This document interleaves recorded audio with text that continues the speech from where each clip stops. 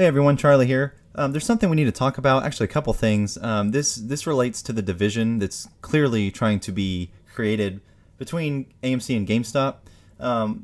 We all kind of figured this was going to happen. Divide and conquer, prominent strategy. Now, the areas of concern as far as the psychological differential between these two stocks is coming from ORTEX and none other than David Lauer. Now, I understand ORTEX is a third-party data software company. They get data, they report data. Not sure the accuracy of this data, but I wanted you to pay attention to something.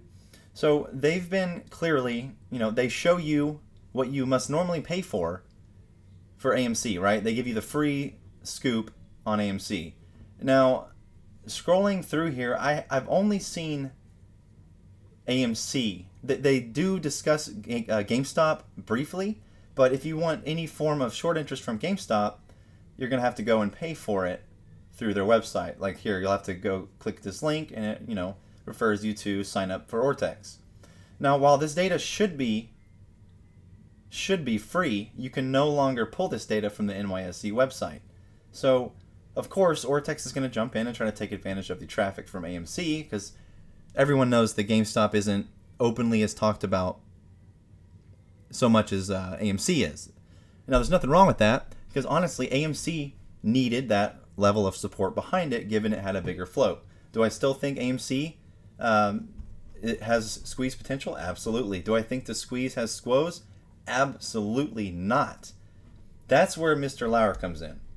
So if you look on his Twitter page, his last tweet is, I don't think there's any doubt that AMC, with extreme levels of naked shorting, which that's just a statement he threw out there with no evidence whatsoever, is squeezing like crazy over the past couple days.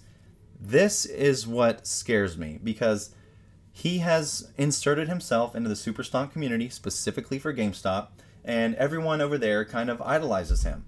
Now, while I personally don't, yes, he may have experience, he may be a very knowledgeable guy, but that doesn't mean there's conflicts of interest here. So he's been in the hedge fund business, he's worked for Citadel in the past. There may be some conflict of interest going on, and there may be a reason why he particularly wants to see the split between GameStop and AMC. I believe their hope is to clearly market AMC, ignore GameStop, to try and get people to jump ship.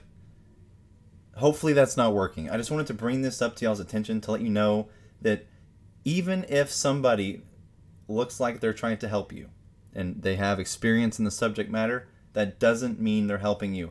We still need to analyze everything that Dave Lauer says.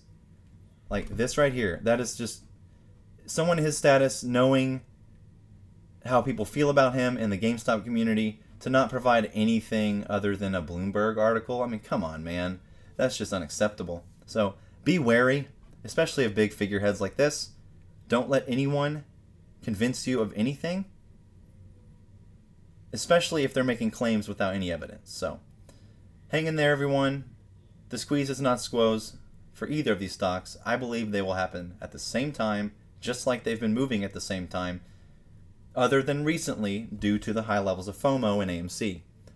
So I strongly still believe if we ignore all of this FUD and all of this division crap that's being spread by all of these prominent figures, I think we'll be just fine. Hang in there, everyone, and I hope you have a great rest of your Saturday.